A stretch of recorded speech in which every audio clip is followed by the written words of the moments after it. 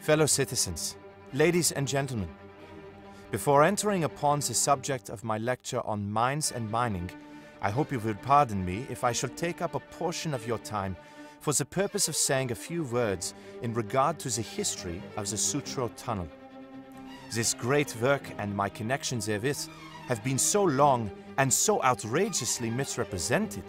by parties whose sole aim and object appears to be to get control of it for themselves, that I deem it my duty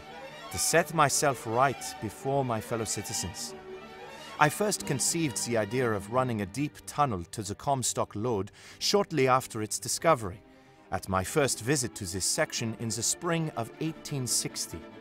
The undertaking, however, was of so gigantic a nature and received so little encouragement that I did not take any active steps in the matter until the fall of 1864,